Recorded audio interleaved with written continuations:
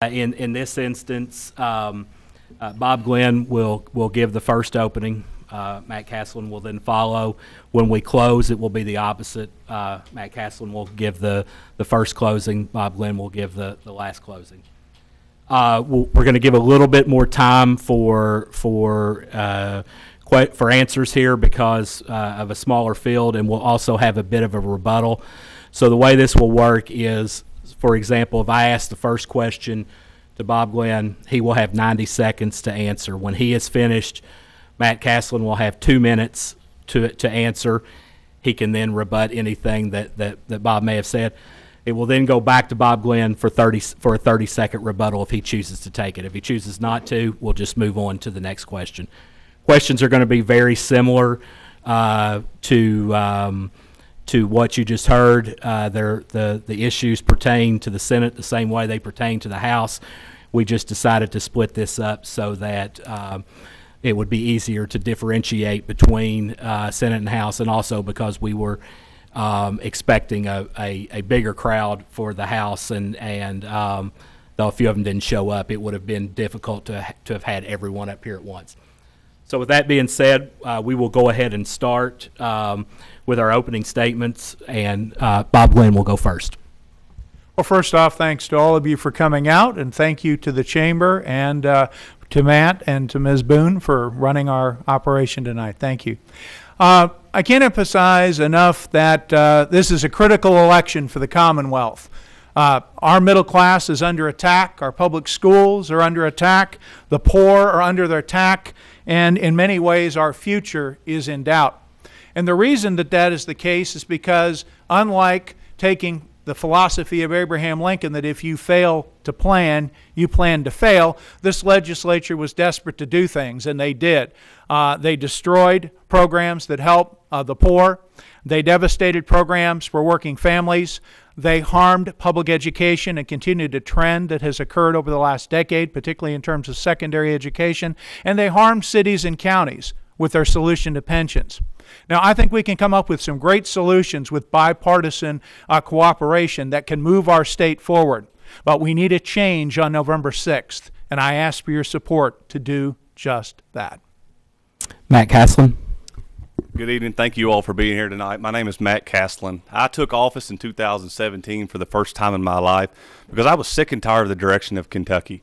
I looked up and I seen the morals that Christian individuals in our community being taken advantage of. I looked up, people didn't have the backbone to stand for the unborn children.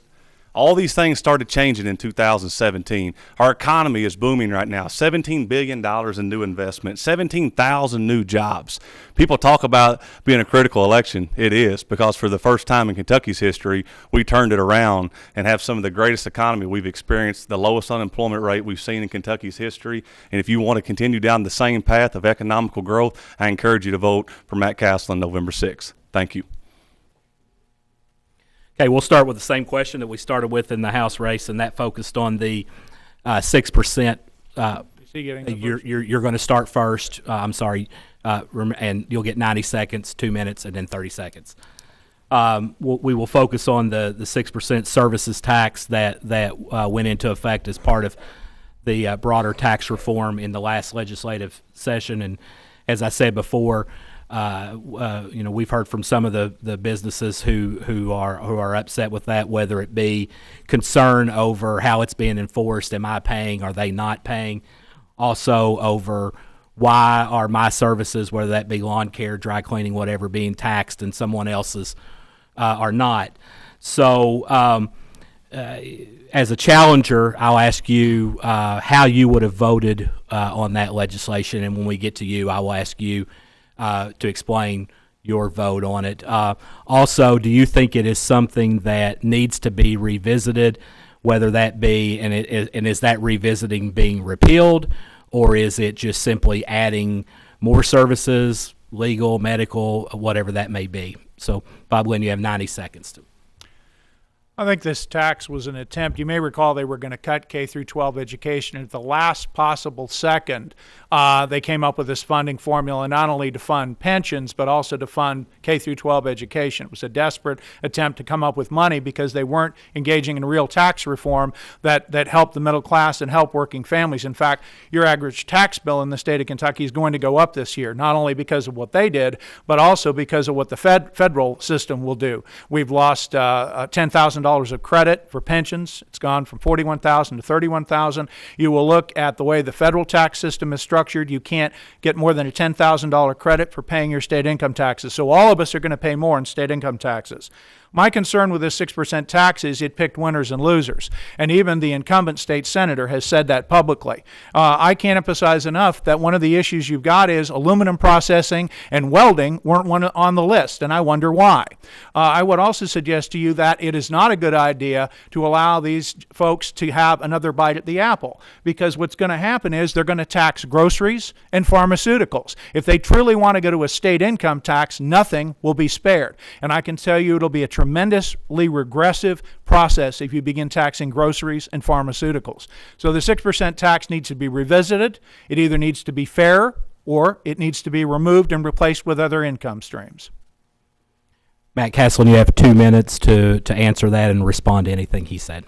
You know, our tax code is very outdated, and I think there's a group of people in Kentucky and a lot of the citizens that want to move towards a consumption-based process, which is a 6 to 8 year process because we lowered the income tax. And unlike my opponent who has a hard time understanding tax reform, we lowered income tax from 6.25% down to 5% for the majority, about 90-something% of all Kentuckians. With the taxes on service moving us towards a consumption-based tax, that's the direction in Kentucky that we're taking. It's the first step. Is there some improvements that have to happen? Absolutely. That's why it's a 6 to 8 year process, because we have to run a balanced budget. But unlike my opponent here, who's never passed the opportunity to raise property taxes and other things to fund his $1 million concrete trees, I'm working towards a fair tax system that'll work for everybody in Kentucky. And Bob Glenn, you have 30 seconds to respond if you'd like to. 4 of the 6 years I've been a city commissioner, I've been proud to never have to raise taxes, particularly property taxes. I'd cut my right arm off before I would propose a tax increase that was unneeded. So I really think that's uncalled for. I can't emphasize enough that the biggest issue we got is we've restored flood control in this city. We have brought new jobs to this city, over 8,000 in the last 5 years, and they're good paying jobs. We've improved the quality of life in this community. We've made investments that have made Owensboro a great place to raise a child, a great place to work, and a great place to have a small business. There just isn't any excuse to say that when you raise taxes, it has to be for a negative purpose. Our community is moving forward because of the decisions and investments we've all made, and I'm proud of the progress Owensboro has made, and I'm sorry my opponent doesn't think that progress is worthy of celebration. Okay, follow up on that a little bit, and again, we'll switch the order. Matt, you'll go first. Bob, you'll respond, and then you'll get to the rebuttal. We talked about this earlier as well. Want to focus on the impact that the tax bill had on nonprofits, in particular, how their fundraisers are now taxed. Where do you stand on that, and what, if anything, needs to be done to correct that issue? Well, and understanding the process versus LRC versus the revenue cabinet, whenever a bill is passed, the interpretation come down from the revenue cabinet after the law was passed in the spring. And so there's already been a pre-filed bill that's going to take place, because I don't think anybody in Frankfort wanted to see our nonprofits have to pay taxes. And so that's going to be taken care of right away. The biggest thing is that there was a group of people in Frankfort who had enough backbone to step up and try to do tax reform over a lengthy process so that we do get it right, and we are willing to go back and try to adjust it to make it work for all of us Kentuckians, and to see that our small businesses, our nonprofits, and everybody have a fair tax code. Thank you. Bob Glenn. Keep in mind that 95% of Kentuckians are going to pay more in state income taxes next year. And I had a conversation with Catholic High, the folks that run their sports programs, and the director of their basically their concession stand said that $3,000 was having to be paid each month out of their funds that they never had to pay before. That's because these folks were in such a hurry to show they could do something, anything, to impress their handlers, and to impress the 5% that are going to get a major tax break out of this reform. We need real tax reform, and yes, there is a bill pre-filed, and I'm glad you're going to correct the mistake that's been made. But are these folks going to get their money back? Will we go back and refund that money? I'd like to hear my opponent respond to that, and I'm sure he will in a rebuttal. The other issue is that when we look at tax reform, we need it to be equitable. Corporations should pay their fair share, and that's not happening now, even with the changes they've made. But to say that Kentuckians are going to pay less in taxes in terms of state income taxes than the 41 taxes my opponent has imposed on average working Kentuckians, there's no savings here for the average working family. There's only more cost. Matt Caslen. You're going to return the taxes of property taxes on your $1 million concrete trees when they're paid for. You know, there again, we lowered income tax from 6.25% to 5%. We're moving towards a consumption-based tax form, which at that point is a choice by each individual citizen. If you're rich or poor, you have the choice of what you buy, and you pay taxes on that. Thank you. Okay, Bob, you will start this question, and we're going to focus on what they call the bathroom bill, and just a reminder, this is a chamber-focused debate, and we want to come at this from the business perspective of it.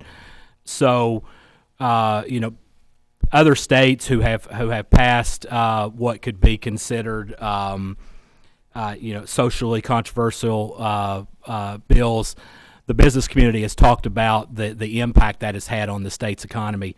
Where do you stand on that, and in general, where do you stand on the bathroom bill in particular, and then broader, where do you stand on socially divisive bills and how they may impact a state's economy? The most important issue is that we bring businesses to our state that benefit everyone. And when you take a wedge issue like the bathroom bill, like the one that DJ Johnson co-sponsored, I noticed him backing away up here big time from being sponsor of the bill. But let me quote one of your leaders in the Republican Party who said, Matt Bevin himself said, "We don't need to tell people where to go to the bathroom." This is a ludicrous bill. We saw it cost the governor of North Carolina, Republican, his job. Bruce Springsteen canceled a concert there. The NC2A threatened to pull out of all the playoff games they were going to have in cities in North Carolina. Conventions were canceled, and two companies that were planning to move plants to North Carolina left. Do we really want to do that to Kentuckians over a wedge issue like this? I mean, I teach students of all persuasions. I have a student who recently came up to me who said she's converting from being female to male. I don't view that student by their gender. I view them by their humanity. And what I'm here to do as your state senator is represent every person in the Commonwealth. These kind of bills that are being proposed will harm our state economically. They'll harm our image. We'll be viewed as a backward state, and we'll be viewed as a state that doesn't believe in the equality of all individuals. And I'm a Christian, and I believe that if Jesus Christ came down, he would be against this because it's discrimination. There are all kinds of ways you can address this issue. Jim Glenn mentioned doing a study. I think that's reasonable. But the biggest thing is we do not want the black eye that North Carolina absorbed with their proposal to basically discriminate against people because of their gender choice. Matt Caslen. I'm unapologetic about my Christian views, and I was a co-sponsor of the bill, because if you're a boy and you're born a boy, go to the boys' restroom. If you're a girl and you're born a girl, go to the girls' restroom. You know, I'm a firm believer. I put my moral values before I do my economic values. And this is a situation in Kentucky with a 5-year-old and an 8-year-old child. I don't want to have to answer to my kid of why they have to share the bathroom with someone of the opposite sex. And it's that simple. To make an issue out of something like this, and if it offends somebody economically and they don't want to come to our state, they need to reevaluate maybe where they're at in life. This is a simple situation that can be put to bed by simply saying, if you're a boy, you go to the boys' bathroom. If you're a girl, you go to the girls' bathroom. If you don't know, go at home. Thank you. Our response to that is that many bathrooms are cross-gender already. And this is a ludicrous red herring issue brought up to divide us instead of unite us. It is absolutely essential that we look to the long term. We have so many important problems in this state, from the opioid epidemic to the fact that workers are not making a living wage, to the fact that some people don't have decent housing in this state. To me, those are my priorities, and I believe as a Christian, those are the issues this state Senate and our legislature should be focusing on. And even your governor agreed that this is a red herring and is not worthy of debate and discussion and wasting the tax dollars of the Commonwealth to even debate it. Okay, Matt, you will go first on this question, and I'm going to switch it up a little bit. And earlier I asked about home rule.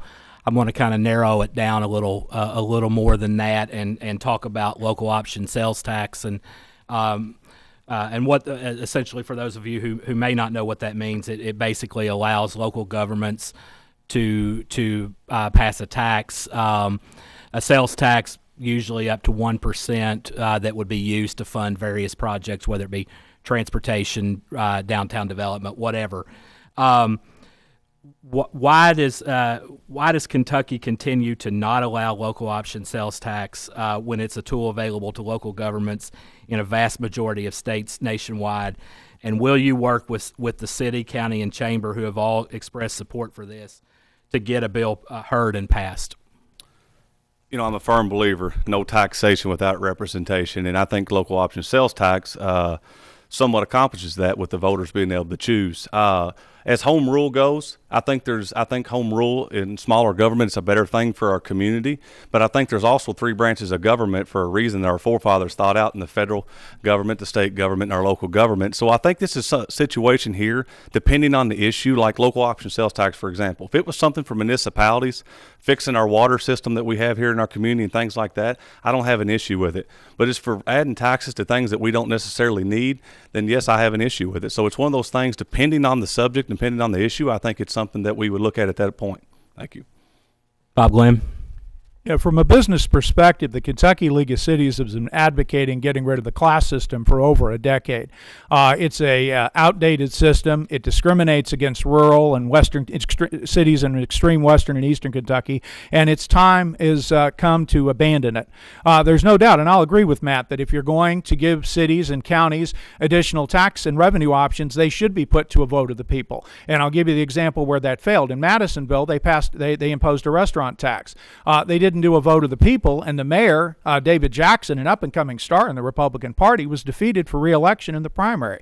I think it's very, very important that people have a voice. We've had tax initiatives before where we have gone through and taken a tremendous amount of time assessing what people want and what they want that money spent for. And I can tell you that the most proud thing that I focused on is the flood control investments we've made in this community, over $10 million, so people in that fairgrounds area of Owensboro do not have raw sewage flooding in their homes during the type of rains we've experienced. But I think cities and counties are not well served by this legislature. The 12% increase in our pension contributions, we paid it this year. That's why we had a property tax increase, folks, to fund a state mandate. And that increase will incur next year, the year after that, and the year beyond. That is not a resolvable or intractable solution for cities and counties. It will bankrupt some cities and counties in the Commonwealth. So that's absolutely critical. We need to focus on the fact that when we look at home rule and classes, we need to eliminate it and allow cities much more autonomy to gather new streams of revenue.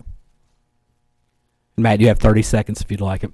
Once again, incompetence of understanding law. The pension for the local communities was pushed down because they changed the assumptions, not by the legislative body, but because of the retirement board. And we passed House Bill 362, which helped phase in the pension costs for local government. So there again, my opponent had that backwards and didn't understand it. Thank you. Last question, we'll focus on education, and what I kind of want to talk about again is how it relates to workforce development. And so what do you see the role of public education in Kentucky's workforce development being, and what do you see your role as a legislator in the equation? And Bob, you're first. Okay. Well, it's absolutely essential. In terms of developing the workforce of tomorrow, as a city commissioner, I helped fund the Industrial Innovation Center at Owensboro Community College, and the county did the same. That was $1 million invested to train workers for the jobs at today and tomorrow, including some that may work at Mr. Castlin's steel plant. The other issue is trying to speed up the education process so that we get people employable more quickly. We've done that with TechX, with GoFame, with a number of programs that get workers trained even without a 2-year or 4-year degree, just a certificate or diploma, a package of classes, if you will, that gets them into the workforce so they can work at UniFirst and Kimberly-Clark and other places. In fact, some of our students have been grabbed up before they finish completion of the program. So that's critical. But you can't continue to cut 2-year and 4-year education. I've watched over 30 staff members and faculty lose their jobs at Owensboro Community College, and there were hundreds across the state, and we continue to be the whipping boy for budget cuts. Where do you think they got the $3.1 billion for pensions? They robbed it from universities and colleges. That's robbing from our future. So it's absolutely essential that if we're going to say that education matters and education pays, that we properly fund it at all levels, K through 12 and secondary. More importantly, we need to also teach soft skills, and we need to encourage people to not necessarily go get a college degree. I agree with Matt in the sense that a trade or a skilled workforce track is a good idea, and we have a shortage of plumbers, electricians, and people in the trades. And I definitely support funding and programs that move us forward in that direction. Okay, Matt, you have 2 minutes for this. Workforce development is something I'm very passionate with because I deal with it every single day. Long before I was in politics, I was one of the founding board members of GoFame here in our community. And as we do things in Kentucky, as we grow our economies, we attract businesses, we have to make sure that we're at the forefront of workforce development because we got to have people fill the jobs and continue to take with the growth. Workforce development in our community is something that we can partner with our businesses. Myself, the individual, was just sitting over here just a few minutes ago. I seen it change a guy's life for the better because I partnered with a community college and helped write the curriculum that educated a student to where now when they come to work 3 days a week and went to school 2 days a week, he got to take what he learned in the classroom and implement it in the workplace. He got to take what he learned in the workplace and implement it at the classroom. It's a great way, partnering with our local companies to help write a curriculum moving forward that best fills the workforce need that we have in Kentucky. And as a focus of a legislator, I think we need to make sure that we put the focus towards our trades in our communities now, because I feel like for years and years we've not had the focus in those areas, and that's where the shortage of workers is coming from today. Thank you. Bob, you have 30 seconds. I work with our local trades unions to create a relationship where plumbers and pipe fitters do training with the community college. I've been involved with the Kentucky Innovation Network to have students compete in an entrepreneurial contest called Idea State, and we won that contest for business model 2 years ago. A community college beating even graduate students at WKU in Louisville, and that's a credit to our students. So I can't emphasize enough that it's very, very important that we properly fund all tracks of education. If we are still going to need social workers and teachers and counselors and accountants, and that means a 4-year degree. We also need tradespeople, but the budget cuts and basically the criminalization of secondary ed, where we don't seem to matter to the governor and we don't seem to matter to this party, have to stop. Okay, we will move on to closing statements, and Matt Castlin, you will be first. You know, even though we hear the doom and gloom from my opponent here, it's an exciting time in Kentucky. And that's why he's trying to fool you all to think that it's not. We passed tax reform that lowered income taxes for all of our family. It moved us from 33rd to 18th in the country. We increased SEEK formula to $4,000 per child, highest in Kentucky's history. We fully funded our pensions at $3.4 billion. We passed House Bill 1 to streamline the adoption process so that our most precious children can have a loving home. We passed a bill to help our farmers when they transport their goods back and forth in raw commodities. We passed 6 pro-life bills. The ultrasound bill. We defunded Planned Parenthood for the first time in Kentucky's history. We banned the dismemberment abortions. We helped by honoring our pregnancy centers and bringing attention to them here in Kentucky. And right now we have the all-time unemployment low in Kentucky. $17 billion in new investment. New investment means more jobs. More jobs means more wealth for individuals in our community. $3 billion more in exports in Kentucky. Listen to these numbers, people. The numbers don't lie. The facts don't lie. We have made Kentucky a better place. Bob Glenn. Well, that may be true in the Golden Triangle, but it's simply not true here. We brought jobs in here that are paying an average of $11 an hour, and that frustrates me as a city commissioner, and it will be something that is a key focus in my service as a state senator. The most important thing to remember is that he and his party have devastated the landscape for working families. He co-sponsored workman's comp devastation. They imposed right to work. They got rid of prevailing wage. They've ripped money out of the pockets of middle-class families. There may be more jobs, but I would suggest to you they don't pay well, and the benefits are not enough to raise a family on, put groceries on the table, pay a mortgage. We need jobs in an economy that works not just for corporations and millionaires, but also for working people. And if I'm your state senator, that's what we'll focus on. We'll also focus on properly funding education and fixing the pension mess that was created in this last session of the legislature. I'm here to focus on working families and rebuilding the middle class. And if you agree with me that we need a voice in Frankfort to do that, please support me on November 6th. Thank all of you for coming tonight. It's a wonderful crowd. Thank you to the Chamber for sponsoring such a wonderful event. I agree with that. While we're on that topic, we should all thank Candace and her staff for putting this together.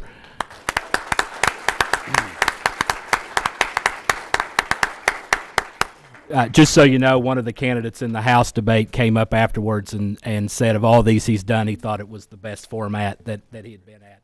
So that's a credit to you guys and all the hard work that you do. So good job. Yeah, and thank you all for being here, and everyone remember to vote on November 6th.